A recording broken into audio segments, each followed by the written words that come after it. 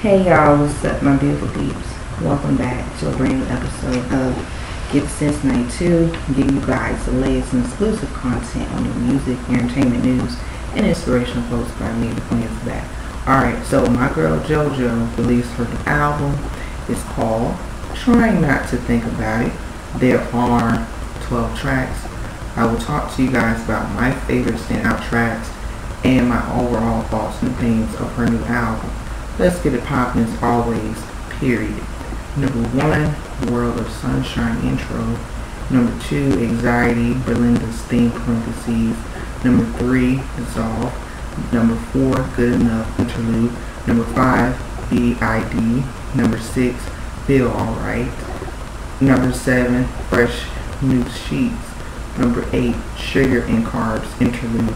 Number 9, Spiral Season. Number 10, Nikki's Sound, Bath interlude. Number 11, Where's I Assume parentheses. And number 12, Live. Well, JoJo slayed, hands down.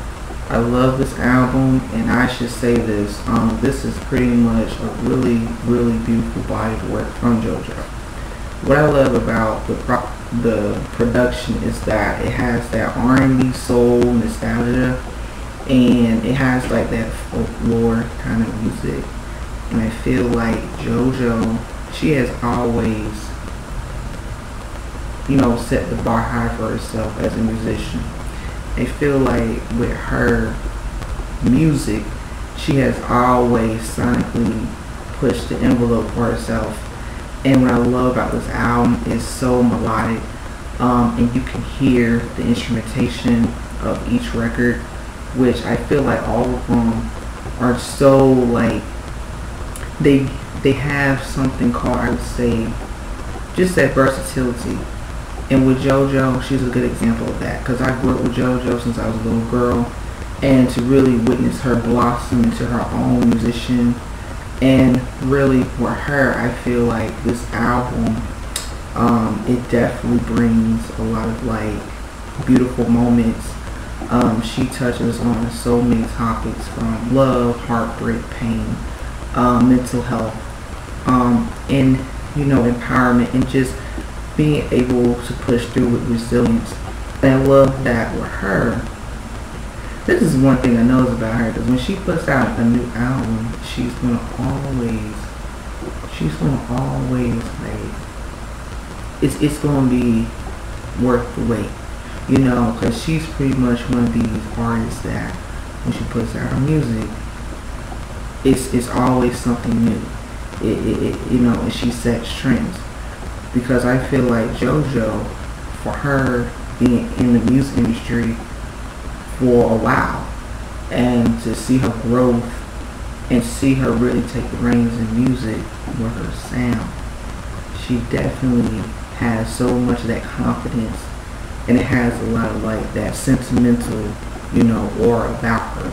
And I think that this album really does redefines the sound of R&B soul music, because really listening to this album, it was like, wow, I was in chill mode, I was in relaxing mode.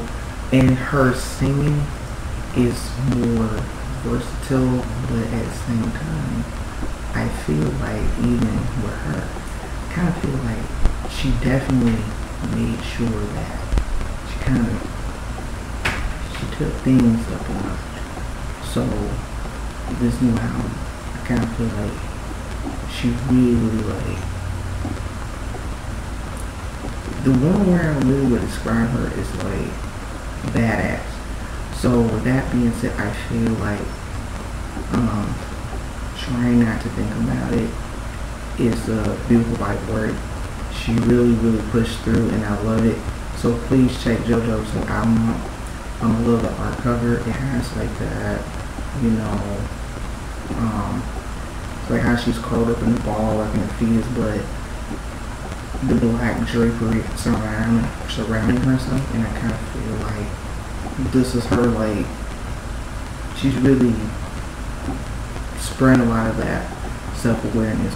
So I'm going to give this album a 5 out of 5. So that being said, guys, JoJo fans.